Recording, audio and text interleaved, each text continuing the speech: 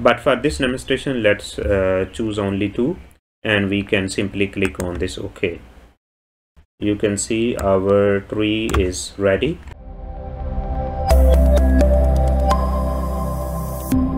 Welcome to another tutorial of a video series on genome-wide analysis. In the previous video, we have done domain architecture analysis, and in this video, I will show you how we can perform phylogenetic analysis using 2 combined species, although you can also perform using only 1 species. But in this video, because we were making a comparison of rice bromodomain family and Arabidopsis bromodomain family, so let me take you to this mega software, and we will be using this mega software for this phylogenetic analysis. So let me show you how you can create alignment and how you can build a phylogeny tree using this software. So first of all, you need to align your sequences. So here are the different sequences. You can see we can go to our previous folder. As you know, we have created this folder, and let me create a new folder here as well for phylogenetic analysis. So we can write its name phylogenetic analysis. Yeah.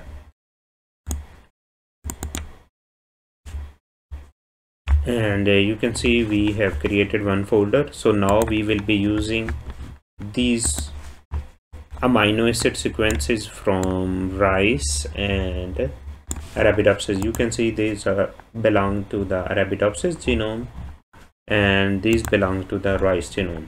So what you can do, so first you need to perform one alignment. So you can simply go to this mega tool, and if you don't have, you can freely download this software and you can install, and after that you can simply click on this alignment, and you can click on this first option, which is edit or build alignment. So here are the different options. You can see if you want to create new alignment, so you can click on the first one, and if you want to save any previous alignment session or retrieve any previous sequence file, so you can use this option. Because we are going to create new alignment option, so I will click on the first one, and here it is asking whether you are building for DNA or protein sequences for alignment. So because we are using protein sequences of Arabidopsis and rice, so we will use this option. So here you can see now we can directly copy and paste our sequences from Arabidopsis and rice genome. So we can go here, and here you can see here we have Arabidopsis bromodomain protein. If you don't know from where we get all these sequences, so I recommend you can watch previous videos first, and we can simply copy and just use Ctrl+C, and here we will just use Ctrl+V for paste. You can see here our all protein, you can see ATBR1 to ATBR27 we have pasted. So similarly we will go back again here, and we will copy all these sequences from rice genome as well, and we can simply click here, and we will use again Ctrl+V for paste. So you can see here now we have pasted all the sequences from rice, and similarly all the sequences from rice genome. So here you can see this is the extra, so we can simply delete this part, and now we can perform alignment. So there are 2 different options for alignment. So one is this, if you will click on this, you can see here is one option, align by cluster, and one is align by muscle. So I would recommend you to align by cluster, because in this research article which we are following, so they have used this alignment by cluster. So I will simply click on this alignment by cluster. So they said nothing selected for alignment. Do you want to select all? So we will simply click on this select all. So and here are the different pairwise alignment and multiple alignment, gap penalty and opening penalty. So we will keep it to the default, and we will simply click on this OK.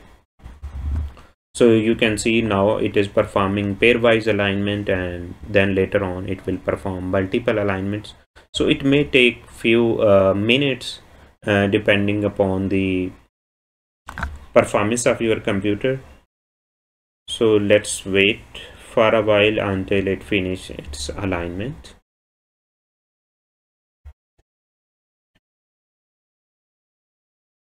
Yeah, you can see our alignment is finished, and you can see all the sequences from rice and Arabidopsis genome have been aligned. You can see the similar amino acids are aligned. So we can simply just save this alignment. We can go to this session and we can save this session, and we can, yeah, we know that we have created one folder, so we can save this session for bromo domain alignment. Yeah, you can see we have just saved this. So now after you have saved, so you can now finish this task. And because once you have done with the alignment, now you can go to this phylogenetic tree. So here are the different phylogeny method. One is, you can see, the construct or the test maximum likelihood tree method, and one is neighbor joining tree method. So although people are using maximum likelihood tree method as well, but I would recommend you to use this neighbor joining tree method, because this research article which we are following and most of the studies use this neighbor joining method. So we can simply go to this neighbor joining method, and we can go to our this folder. We can select here all files. You can see here we have bromo domain alignment. So we can simply open this, and here you can see here we are performing our analysis, and we are performing phylogeny test. So we need to select here the bootstrap method, and you can see the bootstrap method. Once we will select this, so it will ask you to select number of bootstrap replication. So in most of the studies, number of the replications are 1000, and even in this research article which we are following, they have used 500 as the bootstrap value. So but for this demonstration video, I will not use 500, because if I will use 500, it will take too long time, and depending upon the performance of your computer, it may take even up to days. So for this demonstration, I will write only number of bootstrap replications 2, but I would recommend you to choose at least 500 or 1000 is more recommended. But for this demonstration, let's choose only 2, and we can simply click on this OK. So you can see once you will click on this, you can see our tree is ready. So now we can play with this our phylogenetic tree. You can see here we can choose taxon names if you want all these names.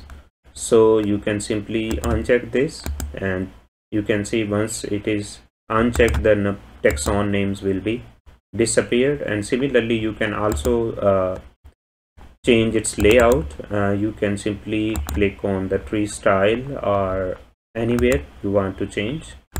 You can see, and if you want to change it, like if you want to change it to circle, so you can simply click on this circle, so it will change into the circle format.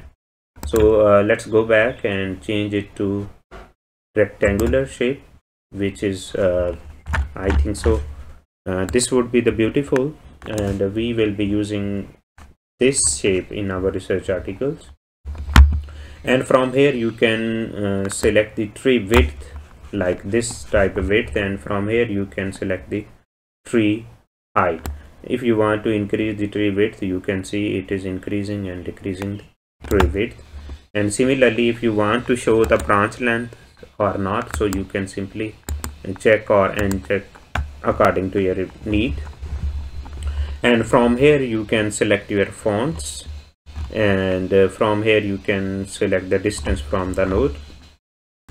I would recommend you that once you have created this, so you can simply go to this image format and you can save it as a PDF file. And from here, let's we can write it as phylogenetic analysis, and you can simply click on this OK. So now you can see we can go back to our folder, and you can see this PDF is generated, and we can simply directly use it in our research articles. And here you can see here are the different bootstrap values. If you bootstrap values in the percentage, like what it's mean actually, if you can see, if you will perform 100 replications, so out of 100 times it is possible that they will come in the one clades. So you can see here are the different major clades and subclades. You can see this overall one is divided into two further major clades. You can see this branch is dividing into two major, and you can see this major clade is dividing into two, and then these clades are further divided into subclades, and these subclades are divided into further branches. So as we have previous data, so we can also label them according to their orthologous groups. You can see now we have proteins from rice and Arabidopsis as well. So you can see here are some from Arabidopsis. You can see that ATBR10, ATBR12 and ATBR18 are in one clade. So in this way you can perform your phylogenetic analysis. And if you want to save it in more colored format and you want to use few more options, so I would recommend you that you can save it. So you can go to file and you can save its NuVic format, including the branch length and bootstrap values, and you can save it in your folder for phylogenetic analysis. And as you know, we can use this NuVic file format using our ITOL website. And as you know that there is nothing special in the ITOL website, but if you want to make it more colorful, so you can watch this video and can make your tree in the form of colorful diagrams. So hopefully this video will be helpful in performing phylogenetic analysis. So if you have still any question in the use of this mega software or drawing your phylogenetic tree, please let me know in the comment section. Thank you for watching. Bye bye.